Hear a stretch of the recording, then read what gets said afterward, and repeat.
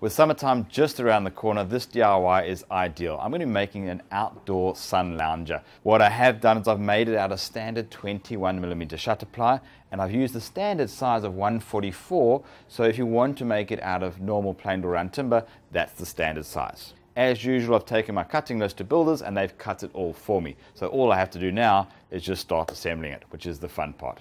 Let me just show you what tools we're going to be using. I've got a sander, a jigsaw, we've got some wheels, we've got a set square, we've got a dowel stick, we've got some hinges, some nuts and bolts, some screws, some wood glue, some wood sealer and a paintbrush, cordless drills, tape measure, pencil, drill bits, got the gel wood stain, sponge, and my favorite tool, the Craig pocket hole jig. We're going to start off by putting in our pocket holes on the inside, and the nice thing about this project with the pocket holes is everything is hidden away, so you're not going to see any screw holes or any top of the screw heads. So my slats are basically going to be sitting on top and they're going to run all the way along. So I've got to mark out on here where my pocket holes need to be, and what I am going to do is use some standard spacers, which is the thickness of the timber. That's going to be the spacing between each slat. I'm only doing 7 steps because those are going to be the ones which are fixed to the base, and then we're going to have a lifting back, so that's going to be separate. Now to get the Craig tool out. When using the Craig tool, it can be quite messy. There's a lot of sawdust which gets discharged, so I'm going to make use of my vacuum, and just keeps the working environment much cleaner and easier to work in. I'm going to proceed with the rest of the pocket holes all the way down to my markings, and I'm going to do exactly the same thing on the other piece, but remember it's going to be a mirror image. So the timber will be on the other side, and we'll carry on accordingly. So now I've got my 2 end pieces, and I'm going to put pocket holes on either side as well on both pieces. That's the pocket holes done for the box frame. Now I'm going to start assembling it. I'm going to move this guy out the way, and we're going to build it on top of our bench, and then I'm going to put the slats underneath and then screw those down as well. Remember, it's always a good idea to put some wood glue in between your mating surfaces, clamped into position. Insert your Craig screw, and you'll see how this Craig screw will pull those 2 pieces of timber together and make a secure joint. My framework is done, it's secure. I'm going to quickly move this out the way. Right, basically this is our slats. Just going to lay them out on the edge. And I'm using standard offcut pieces, so I get the same spacing for every slat. I've got 7 slats to do. We've got our last piece coming in, and I'm just going to line it up with the edge of my bench. So I've got every piece in line. I'll quickly put some wood glue on. Same on the other side. Framework's going to come back in. We're going to place that on top.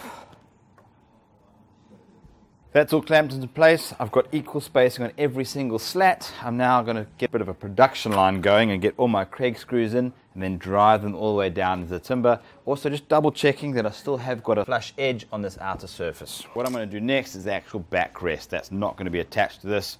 We're going to join that with some bolts later on. Let's move this out the way. We don't need that anymore. We're going to be doing our backrest, which is exactly the same. We're going to be using the same size spacers.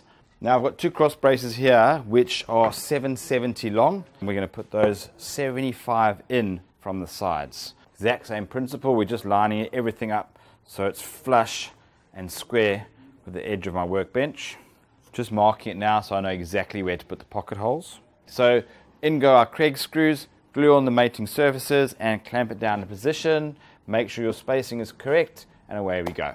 And there's our backrest frame. Whilst I've got it in position and upside down, I'm actually going to put on my hinges and drill the hole for the pivot, which is going to have our adjuster so we can have all the different heights on it. I've used 2 back flap hinges. What I have done, remember this is overhanging over the edge of the box frame, so you're going to have to allow a bit of a spacer there before you put your hinge in. Exactly the same thing on the other side, and then we'll just screw it in. I'm going to be going 355 millimeters, that's to my pivot point, the adjustment bracket, and I'm going to want to go down 20 mils.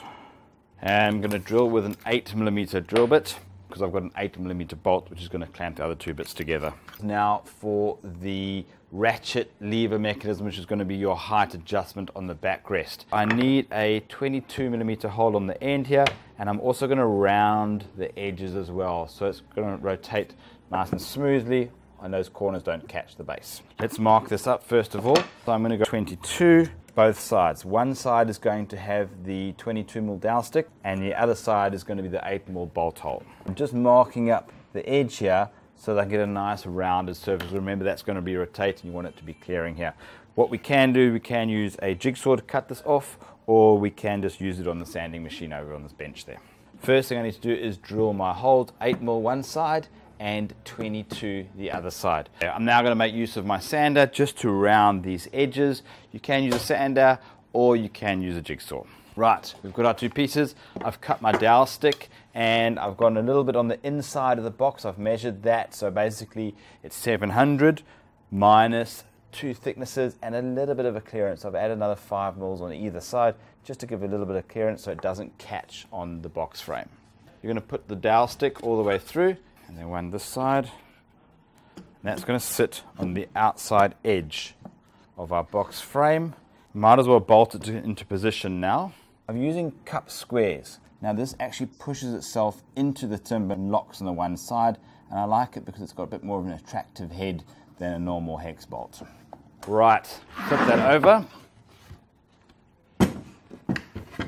There you have it. So that's going to pivot like so, and our swing arm is going to go up and down, and now that's going to locate into our box and into the ratchet rack, which I've still got to build next. Let's clear the desk, move everything out the way, and bring the box back. Okay, the box frame is back. Let me show you what I'm going to do for the ratchet system. We've got a runner on the bottom, and then I've cut, and I'll show you how to make these shortly, I've cut little wedges like so. So these are going to be sitting in place. We're going to have numerous ones of those all the way along, and it's going to make like a sawtooth rack. I've taken 30mm on the top and then down at 45 degrees. Very straightforward. So we'll just measure out 30, 45 degrees with my set square. I'm going to put 4 either side, so I need a total of 8. When you're going to cut them, I'm going to make use of a jigsaw, but you can use a normal crosscut saw. I'm going to put in the bottom runner. I'm using a piece there just to act as a spacer to bring it up from the bottom. This is the 500mm piece which we've had pre-cut. So let's get that runner fastened first. Now I'm going to put the wedges in. We're going to have 4 either side. I'm going to start the first one off 150 from the side here to the back. Okay, and again I'm using the spacers, the thickness of my material to act as a spacer. So it's the same every single time. That's it. I've done the one ratchet side. I'm going to do exactly the same thing on the other side. Okay, both ratchet racks are done. I'm now going to flip this over and we can put on our backrest. Remember, where the two halves join, we want to keep that spacing consistent. So I'm going to put in my spacer. So what we need to do now is we need to put in our little spaces for our hinge. So our hinge can actually join onto the side here. I'm going to make use of my Craig clamp just to hold into position. I'm going to put some wood glue on the mating surface and then I'm going to screw it down. Okay. Our hinges are in. Now let's put the legs on the far side and then we're going to mount the holes for the wheels too. The reason why I chose a 185 leg is it's the same size as my wheels. So these wheels are going to be placed on the other side and we're going to lock it into position, and exactly the same on this side. Now I'm just going to measure out exactly where I want the center hole for the bolt hole, and half of the diameter is going to be 92.5. I'm going to let the wheel overlap on the back slightly. That's going to go 40 mils from the inside. I've got my position marked. I'm going to drill a 10mm hole and then I'm going to use a 10mm bolt to actually fasten these wheels to the frame. So here's the moment of truth. We're actually going to lift this up and our ratchet system should fall into place. Perfect. There's our one setting, and you can just move it up as you wish and it locks into place. To lower it down, you lift it up, move the ratchet back, and away you go. Now we're going to have to do some PT. We're going to give it a good sanding, get rid of any sharp edges, any burrs, any splinters, and then I'm going to put 2 coats of wood oak gel stain. I'm going to go for a dark and boya color, and then I'm going to follow it up with 3 coats of outdoor wood sealer. I'm going to use a wood oak 50. If you enjoyed this clip and found it useful, subscribe to our YouTube channel for similar videos. Remember, everything you need is available at your local builder's outlet.